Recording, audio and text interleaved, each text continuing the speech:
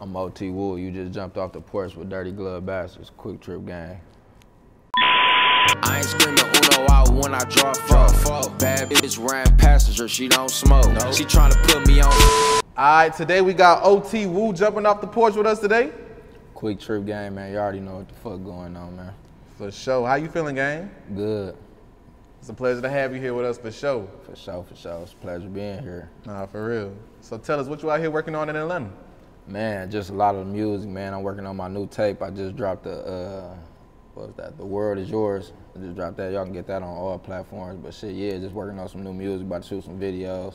Probably shoot this video I got with Casino, free band, yeah. For sure. Ain't nothing bigger than that bird. Come on now. So tell us, for those who don't know, how would you describe life back at home in Pontiac, Michigan? Shit, man. Pontiac, man, it's cool. It was cool growing up. It's not like Bloods and Crips. It's like South, West, East, North, you feel me? So, I mean, it's like any other hood. You know, like how everybody says it's like any other hood, but it's definitely active shit going on, you feel me? Like, it's small as hell, so everybody know like where everybody live at. But for the most part, we got a good music, you know what I'm saying? Everybody going crazy with the music right now, so shit. It's like whole Michigan going crazy right now, from Pontiac to Detroit to Flint, so that's basically like Pontiac, yeah, it's turned up. For sure.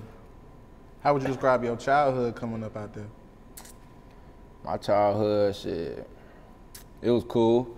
Shit, I stayed on the east side, grew up on the same block my mama grew up on, feel me? So shit, you know, just falling right into place. I used to be like in my grandma's crib, that's where I really, you know, turned up a lot. My grandma's crib got raided like, probably like 7, 8 times. So the police, they already know that crib, like that crib now, you feel me? Like I'm from that one way. But yeah, it was cool, you feel me? Like shit, all love, nigga tried to hoop and shit, but you know, I just ended up started rapping and shit, but Pontiac is cool, like any other hood. Say that.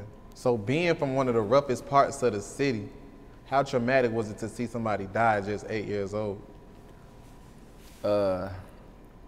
Shit, I ain't really know what to think of that shit, you know? I just seen it, you feel me? It was just like some glimpse shit, like that shit was just, It seemed like I really wasn't affected by it, because after that, it just seemed like around there, it was just regular, feel me? But it wasn't like, it was like shit, whatever. Straight up. When would you say you jumped off the porch? Shit. When I was like 13, when I found my first crack rock, I was walking down the street with my boy Cadero, man, free my nigga, man. He got an L piece. But yeah, we was walking down the street and we found a crack rock, like walking to the store and shit. And we took it back to this lady we know in the hood that, you know, be moving around. And she took that shit from us, you feel me? Like, and then give it shit. We like, damn, we know that shit worth something. And then shit, from that point, we know, nigga just jumped off the porch. That's crazy. Talk about being a resident of California and Las Vegas. Well, Cali and Vegas, shit. Cali and Vegas, them like my second homes. I've been going, red lighter. I've been going there for so long, so shit, it just be like, kind of like back home. I've been visiting Cali and Vegas for like, since I was like probably like 13, you feel me? Like my grandma, she drove us from Pontiac to Colorado to Vegas my first trip, and I was open ever since, but shit, I love Cali, you know, good weed, bad bitches, shit. Vegas the same thing, fast paced, bump to a lot of good people. Yeah, it's total different in my city though, you know, it's way more bigger. How would you say the West Coast compares to Michigan? Well, Michigan cold as hell. Everybody mad as hell, mugging. Feel me, like shit. But our food good as fuck in Michigan, shit. That's where mostly all my family at, you feel me? Cali, I got a lot of family out there too. But Cali is like fast paced, but you know, it's a lot of fakeness going on too, like people smiling in your face, like, but really got ulterior motives type shit, but it's like good on a lot of other parts too, like with the weed and linking up with people in the studio. There's a lot of good producers and a lot of good opportunities, more opportunities in Cali and Vegas than it is in Michigan. That's what I say the biggest difference. Even though Michigan, we got a lot of people coming into town, you know, checking out our music and shit and fucking with us and doing collabs and shit, but out of state, you gonna rub the right shoulders, you know what I'm saying? Like shit, more shoulders than you would at home, you feel me? Yeah. What would you say is the biggest life lesson you learned so far growing up? Shit, basically, man, be patient with life and every year, shit, evolve in this shit, you feel me? Like when you look back next year, be like, shit, you know, it's way different than last year. You ain't just look up and you just doing the same shit. And just like, basically like, keeping my circle like Cheerio, you feel me? Like small as hell, you feel me? Like, it be motherfuckers just come out of the woodworks when you doing this rap shit. Straight up. What would you say is the biggest obstacle you had to overcome so far in life? Shit, basically like breaking my old habits, you know what I'm saying?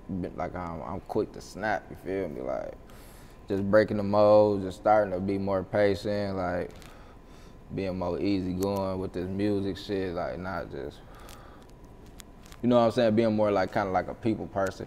I always been that, but like I be quick to get into that mode. When you like dealing with certain people, you gotta be, you know, structure yourself. So yeah, like switching just from going from the streets to really trying to be like all the way like a real rapper, you feel me? Like, yeah.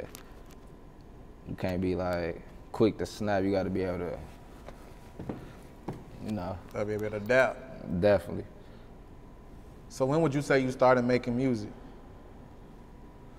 Shit, honestly, man, I was young rapping Jake the Snake. That's like a nigga from back home, Jake the Flake. I was like young rapping that. I used to be at my birthday parties rapping, you feel me? I like, my people got like pictures, videos of me like rapping in my backyard and my parties and shit. I was just, like when I used to do like talent shows, I had girl dancers in my back when I was young, you feel me? Like I've been fucking with the rap shit, but like literally taking it serious and like investing in it like 4-5 years, you feel me? Like all them other years, I was just doing it, just getting a niche for it, like in and out with the streets, you know what I'm saying? Doing that shit for fun. Straight up. So what motivated you to start making music? Well, really my cousin, he used to rap, my cousin Key, man, that nigga used to rap. I used to be like, damn, this nigga cold as hell, you feel me? And yeah, that nigga used to be rapping and shit, so I'm like, shit, I'm about to tell my story, you feel me? Cuz can do it, you feel me? He used to make beats too. That nigga started making beats, giving me beats. So I just started rapping. I mean, I'm knee deep in the, you feel me, my area, everything going on, so it was so easy to tell my story.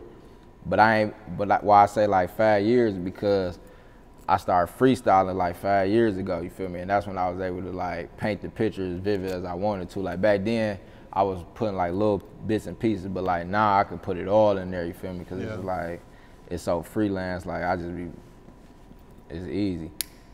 But yeah, that's what motivated me to rap. My cousin, he was going crazy, and I'm like, shit, I can do that shit too. For sure. Who would you list as some of your musical influences? I like Gucci, I like Nas. I like the Benny Siegel. I'm trying to think who else. Them some of the top for real. I definitely Jay-Z, you know, that nigga go crazy, feel me? I like a lot of music that people wouldn't even think I like, feel me? It don't even just be rap. I done rubbed off of all type of genres. That's why if you listen to my music, I got like sample beats, a lot of shit. Like I got an old soul, you feel me? So when would you say you started taking music serious? Serious? What's this, 2021? Yeah. Probably like 2016. Like 2015. I always took it serious, don't get me wrong. Like, I been had to follow my people in my city, they been fucking with me like heavy and shit, but like, as far as when I start liking how the shit that I was really, really pushing, probably like 2015, 2016, I got my bag. Everything was flowing. When I really got in the studio and freestyle and knew I could do that shit, it was over, you feel me? Like, it saved me a lot of time. I got my own house studio and started recording myself, you feel me? I know how to mix and shit, so that shit, after that, it was over. Straight up. How would you say you got your rap name? Well, shit, they been calling me Woo since I was young, like a baby. That always been my name. Like, my name was always Woo. I put the OT on there because I'm always out of town. Feel me? Like, I'd have been to 27 states, so I just added the out of town. Feel me? My gang quick trip. Feel me? Like, so we do quick trips. We always out of town and shit. You feel me? So that's how I got my name. It was simple. That's fire. I fuck with that. For sure. How would you describe your current thoughts on rap game? The rap game, man, it's what you take of it. Like, it's goofy. Then there's some niggas that's going crazy, like snapping. Like, it's just all over the place. Like, you just gotta get in where you fit in, honestly, you feel me? Like rub the right shoulder, do what you gotta do, stay in your movement, don't let what's going on in the rap industry sway you feel me? Cause that shit, I listen to a lot of people, but I don't never go in the studio like, oh, I'm about to try to, you feel me, sound like this or sound like that. My style is my style, you feel me? Like, yeah. I can't even do it. Straight up. But yeah, the rap game it's cool. I like to see, like, there's a lot of niggas touching some real paper right now, you feel me? So, like, I love to see my black niggas shine, but other than that shit, it's kind of goofy. It's a lot of dance songs, TikTok and all that shit, even though I got a lot of TikTok fans too, but I'm talking about all, you know, all that. I ain't with all that. With my music, when you listen to my shit, you gonna hear nothing but real, genuine, my life shit, you feel me? If you don't like that, then you just don't like me as a person, because my shit is literally all me. Like, there's no cap and no bars. Like, my niggas won't even let me, they ain't gonna even, if I drop some bullshit, they gonna be like, hey, that ain't even it, you feel me? Like one bar, like, so, and they ain't never had to do that, but I'm just saying, like, I already know that's what it be. Even my mama, she listens to my music, she my biggest fan, you feel me? So, she'll be like, she'd have been knee deep with me, so she already know what it is. Yeah. What would you say is the biggest sacrifice you had to make for you to be successful? Man, cutting people off, cutting them sideline hoes always trying to pop out when we out, cutting them niggas that ain't about the movement and ain't helping promote, ain't with the whole movement. Them two right there, like, sacrificing that, and them be people that you got love for, you feel me? But at the same time, to elevate, you really be having to cut people off and clear your mind. So that, I say that. And family too, you feel me? Like, family, sometimes they don't be having your best interest, sometimes they do. Straight up. You know? How would you describe the music scene back at home in Pontiac, Michigan right now? Or just Michigan overall, because y'all all piped up, like you said, different Turned cities. up, like, everybody, it's like an energy, you feel me? Like, everybody, it's like, if it ain't street competition, it's friendly competition. But everybody, like, they come with their best videos, best songs. Niggas tripping, you feel me? Like, from Pontiac, it's a whole bunch of niggas going crazy, you feel me?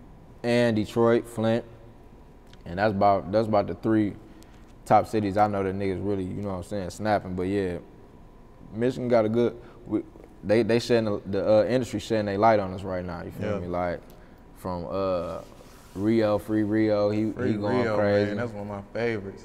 Who else going crazy right now? It's a lot. Peasy, that's my boy, he going crazy. RMC Mike, that's from Flint.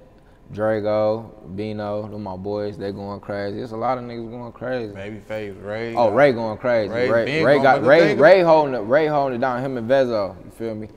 They doing their thing. Like, Michigan as a whole, they going crazy. Yeah. It's funny that you say them 2 names, because, like, we be having a debate down here, like, in the office and shit, like, we been hearing about Babyface, Ray, and Icewear Vezo for years. Right. So it's like, it's crazy just now to see they getting the notoriety they been deserved, you know what I'm saying? Yeah. It's crazy to see that. But see, like, it just be like, shit, they knew they been supposed to get their notoriety, because back home, we loved them, you know what I'm saying? Like, the Team Eastside movement and Dope Boys Cash Out, you feel me? That they both had movements that, like, people grew up on, you feel me, back home in Michigan. Like, whether you was from Pontiac, Flint, Southfield, Oak Park, wherever you was from, you was listening to one of them too, you feel me? So, like, Vezo and Ray, they been going crazy. It's just like they just had to span their movement, do shows out of town, feel me, to where people get to hearing them more, or drop songs that was more for the people, you feel me, like, more than just Detroit or Michigan type music, you feel me? So, like, once they did that and expanded their brand, they went crazy. Straight like that. Yeah. Why do you think people overlook the talent coming out of Pontiac? Cause we a small city, man, and like we hold each other back in Pontiac. Like honestly, like it's a lot of hate. You feel me? Like I told you earlier, like it's a south, west, east, north. You feel me? Like it's separated. You feel me? So like it be people that mix in that fuck with each side. You feel me? But like that, it's so much different hate that we'd be holding each other back when really we be having artists that everybody could show support to, and make them blow up, but they be like they pick sides, you feel me? So like that's the only thing I feel like holding us back, and ain't enough light shed on us. But we starting to get our light too, you feel me? Like we got a lot of battle rappers and a couple niggas rapping in the industry. Shout out Ill Will. Shout out my boy Ill Will, Mac Myron, JC, them all my people. So it's on. Straight like that. Talking about being an owner of Roadrunner Clothing, man, where can we get that at? Man, go on, you can go to my Instagram page. That's gonna take you to the web page. But yeah, Roadrunner Clothing, yeah. Heavy drip going on. I should have that shit on right now, you feel me? But like, they already know what it is. But yeah, I started that back in like, I think like 2014. Yeah, and that shit just took off, man. Like, I honestly made it for myself, you feel me? Cause like, that's my whole movement. Like, it was Roadrunner, Quick Trip, you feel me? Before it was Quick Trip, it was Roadrunner, you feel me? I was Roadrunner Woo, you feel me? Like, and then Quick Trip, but like, I made that shit for myself, printed it up, posted it on Facebook, like me in it, and that shit went viral overnight. Like, people was trying to get orders. So I'm like, shit, I ain't never sold clothes before, you feel me? I'm just, you know, I was like, shit, fuck it. I started pressing that shit up, started selling out, so shit.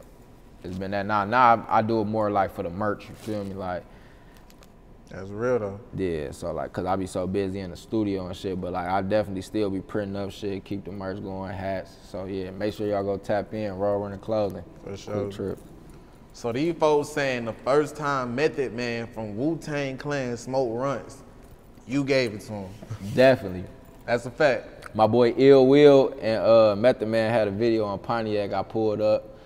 We was all out there chilling, man. It was a good vibe. And I had a big ass bag of Runtz. I just got some LA Runtz. And I went up to him and I was about to blow one with him. He said he had a cold. He's like, he ain't want to blow. He's like, I'm like, damn. I'm like, you know what I'm saying? I wanted to blow with, you know, my nigga Meth. So I'm like, I went in my bag. I grabbed a big ass handful. I'm like, I was like, this some Runtz. I was like, you want to blow some? He like, Runtz, what's that? You feel me? I'm like, blow this. So look, I gave it to him. So in the middle of the video shoot, and y'all can ask Method Man for sure. In the middle of the video shoot, he stopped the video shoot. He said, hey, where that nigga Woo at? Hey, this some kill right here, you feel me? So he fucked with the Runtz. So y'all, the first time my nigga Method Man blew Runtz with me for sure. That was an honor. I watched the Wu-Tang show now. That shit hard as hell. We was just watching the last night. Look, that shit go. I swear. That's fire. How did you end up working with FBG Casino for gas packs? Okay, Casino, yeah, man. My cousin Jig, man, that's Casino people, man. He plugged me in and shit. We went out to the studio and shit, just knocked that shit out. Like, we really did that song, honestly, probably like 40 minutes, an hour. I came in, the producer had the beat. I can't think of the producer, but man, shout out to my nigga, them my niggas. And shit, he whipped up the beat. Well, he already had the beat made, and Casino was like, that's the one. I jumped on there through the hook. Casino jumped on that bitch. Shit, I jumped on there. It was quick. Like, we freestyle, got that shit done quick as hell. So yeah, that was simple. My cousin Jig, he plugged that in. Shout out to him. Straight up. What can you tell us about your new project, The World Is Yours? The World Is Yours. All right, that's a good ass question, man. Honestly, Scarface my favorite movie, nigga. Like, I watch that shit at least 2 times out the year. And why? Because it has come up. It just basically, it's got so many different points in the movie to where every time I watch it, I get something different out of it. No matter if I'm down in a year, because it's been years I've been down and years I've been up. And when I watch Scarface, no cap, nigga, it'll trigger something. You feel me? And I changed to some totally different shit. So when I was coming up with my tape name, I'm like, shit, I gotta do some Scarface shit. You feel me? Like, I always watch that shit, so I based it off that. My boy did the little animation album cover and shit. It was that, and then they put the samples on there. Like, on every song, it got like a sample from the movie. You feel me? It's like, and that shit, like, we listened to the tape earlier. That shit, like, is so much a part of me because that movie I've been watching since I was probably like 17, every time I watch it, I get a different shit out there, cause that nigga really, feel me, came from nothing and wasn't take, and you know what I'm saying, when he got up in the game, he wasn't timid, you feel me? You can't be like that, you gotta be, it's already in us, you feel me? For sure. So that shit flow smooth. What would you say is your personal favorite song from the project? 4800, cause really that video was crazy. That video crazy. I shot that video. I went back home to Michigan. I shot like 6 videos, like videos I did features with people. But I shot that, like everybody in that video mostly is my family. You feel me? Like I got my grandma in there threaking. Feel me? I got my uncle, my cousins. Like I got my boy DZ, rest in peace. He was in his car mark was in there. We was in front of his people's house. Miss Jackson. Shout out to my boy Big Jess, feel me? So like, yeah, it was like a good movement. Like when I pulled up to the hood, like nobody was on the block, and I literally was just hopping out like about to shoot scenes, and then next thing I looked up, it's like 50 people outside, you feel me? Like I bring my hood out, you feel me? So like it was all up, but really I was just doing it on some, just trying to do some video shit, but it ended up turning out crazy, and my grandma got in the video. She don't even take pictures, you feel me? So that shit was like, that's why I like that song the most. And the song hard, but the visual is way more hard. So make sure y'all go tap into that 4800 OT Woo. Straight up. Talk to us about your grind as an independent artist. Man, my grind is everything, and I don't even be trying to, ain't even no point in being humble, cause I do everything. I put all the moves together. I ain't got no manager behind this shit. This is all me. You feel me? Just so Quick like, Trip gang. Just Quick Trip, I swear. So. And I got a lot of artists coming up. Shout out Quick Trip Samps, Quick Trip 3, my nigga L's coming. We just all coming right now. So basically, I do all the videos. I sometimes edit my videos. I record myself. I send it to Empire to put out. I do everything. I tell the director what the scenes to shoot. I'm all the way hands-on with my music, you feel me? So like, and it pay off too. Like I don't even be tripping about doing it no more, cause I'm so used to it. You feel me? Like so if I do ever get with a label, or if I do get that one backing, it's gonna be even better. You feel me? Cause I'm already used to doing this shit by myself. So that shit ain't shit. Straight up. What would you say is the biggest challenge that comes along with being an independent artist? Funding everything. Yeah. That's it. Like that's it. Other than that, everything flow. Like the mixes, it come with it, you feel me? So like, it's just fun and everything, but that shit don't be none, cause you know, this shit is that. It fun itself, cause you know, from the strings and you know, all the, you know, distribution and shit, but just funding it, just basically like, once somebody else get the funding, like, that shit'll make it easier. So what else you working on? Right now, man, I'm about to do this movie in Pontiac with my boy Meezy, Elite Media. He got a movie about to come out. I can't think of the name right now, but other than that, I'm just working on my tape, man, putting all these visuals out from the World Is Yours tape, because I only did probably like 2 videos off of that. I just dropped, oh yeah, that Truths video. Make sure y'all go tap into that too. I just dropped it off World Is Yours, but other than that shit, that's about it. Just a couple little videos, shit, off the tape, and working on my, I don't even know what I'm gonna name my new tape. I'm still working on that right now, but shit, just my new tape and visuals in the movie. Any last words and shout outs? Man, rest in peace to my nigga DZ, rest in peace Bricks, free D-Pain, free my nigga Rob J, Whittemore Perkins Justin, man. Y'all know how we coming, man. Shout out to all my niggas. Quick Trip gang, we in this bitch. For sure. OT, we appreciate having you today, gang. It's on. Gang. I ain't screaming Uno out when I draw four. Bad bitch ran passenger, she don't smoke. She tryna put me on stocks, but I don't trust.